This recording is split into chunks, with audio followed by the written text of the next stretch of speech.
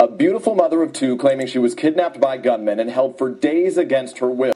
They are portraits of what appears to be the all-American family. Quinn Gray, her husband Reed, and their two young daughters. A couple married for 10 years.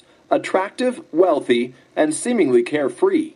But this past Labor Day weekend, an improbable twist. Quinn disappeared from the couple's multi-million-dollar beachfront home near Jacksonville, Florida. The 37-year-old housewife later told authorities she was kidnapped at gunpoint and tied up, describing a hellish 4 days of forced captivity and sexual assault. The sheriff says Gray wasn't a victim at all. Quinn Gray was not kidnapped, and we stand by that, and she'll have her $50,000 from her husband, a successful business owner who makes upwards of $70,000 a month.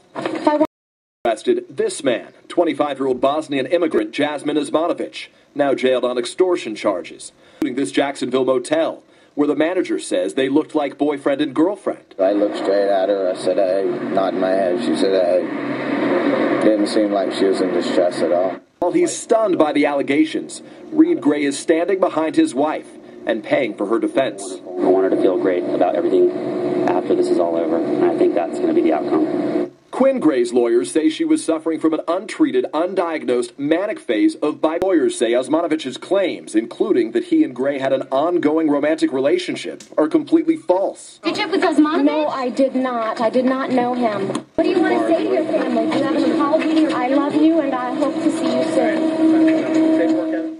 Basically, the prosecution says there was no kidnapping. She was not involved in this other than that she was having a romantic and sexual relationship with this man. The guy at the hotel says she didn't seem to be duress, and there were chances for her to escape. Several occasions she could have taken off. How do you explain that? But the bottom line is Quinn Gray, on Labor Day weekend of this year, was kidnapped. Her reaction to the kidnapping, it may seem bizarre.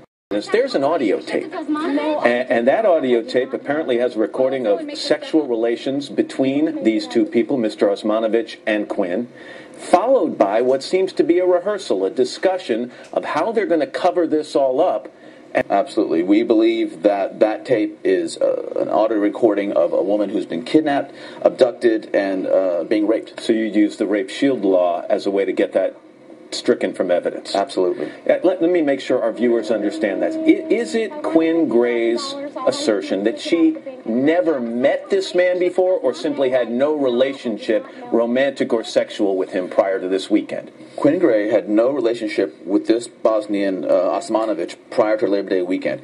He came by on 2 occasions prior to that weekend under the guise of misdelivering a package, and then he came back a few days later. So he was at their house on 2 occasions. He brought a package, and then a few days later came back saying it was a package that was misdelivered. That's how we believe he targeted her. So you think that he was casing the place or targeting her, and I would imagine the prosecution might say that's a way to cover 2 prior visits to her house by this man. But what's more telling is on the second visit, when he came back to retrieve this package, Quinn actually called Reed and said, "You remember that package that was misdelivered? The person's here to pick it up. Where did you put it?" My family, and will do whatever I can to make sure that Quinn receives all of the help and support that she needs. He is funding her defense, correct? He has been behind her rock solid 100% from the beginning. How is she doing? She's doing rather well. Of course, she's very anxious about what's going on. She's in the middle of her treatment, and she thought it was very important that we disclose and discuss the problems that she's had and what she's been going through.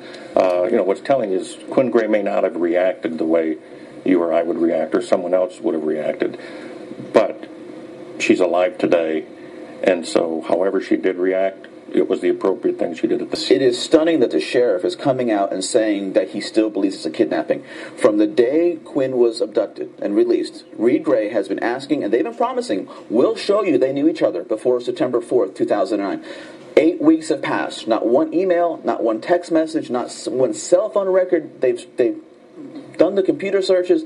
There is nothing that supports their contention that it's a fake kidnapping. Guys, thank you for being here. We're going to follow this story closely. All right, thank you for appreciate having us.